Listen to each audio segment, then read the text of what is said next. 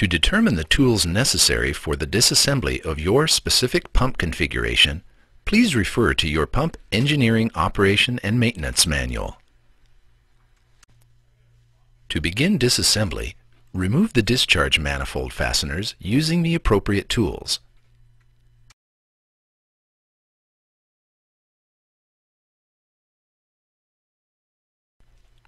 Once all fasteners have been removed from the discharge manifold, lift the manifold off of the pump. This will expose the valve balls and the valve seats. At this time, you may inspect the balls and seats for damage and/or wear.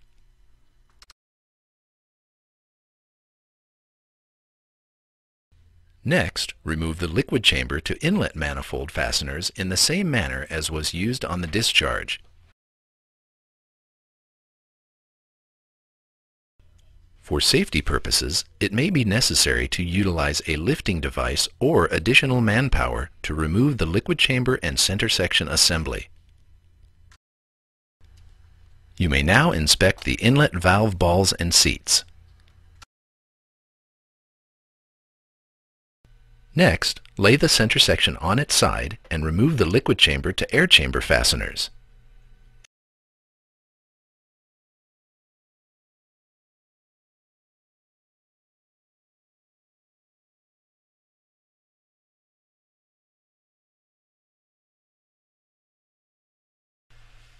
Once the fasteners are removed, lift the liquid chamber from the center section.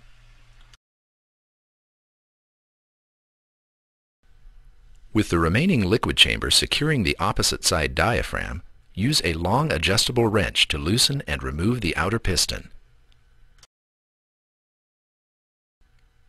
One of the following two scenarios can happen.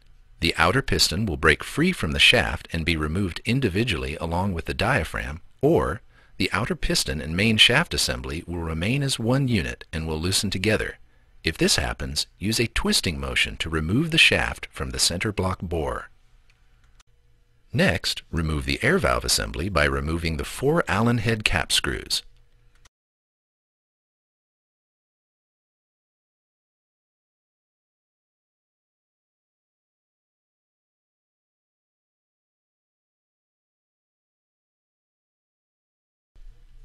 With the air valve removed, you may inspect the air valve spool by removing the end cap from the large end of the air valve body.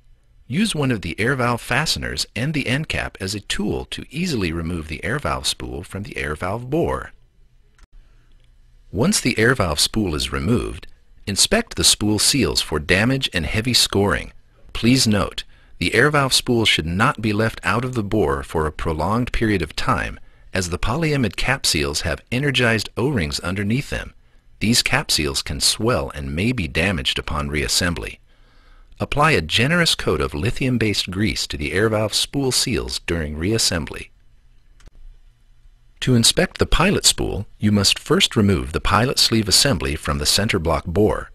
First, remove one of the 2 external snap rings using snap ring pliers.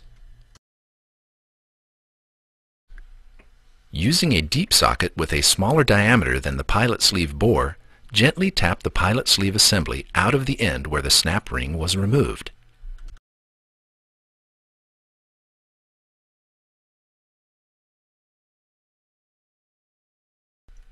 To inspect the anti-double shift O-ring and the pilot spool seals, you will need to remove the retaining O-ring on the opposite side of the small indentation at the end of the pilot spool. You may now remove the pilot spool from the sleeve. Removing the spool in this fashion will prevent damage to the anti-double shift O-ring. If the spool has been immobile for a prolonged period, a compression set may cause the spool to stick in the bore. A light tap on a solid surface will free the spool. The pilot spool cap seals are not available for individual sale and should not be removed. Inspect the main shaft glide rings and replace them if they are worn. Please note, once the glide rings have been removed, they become damaged and may not be reused.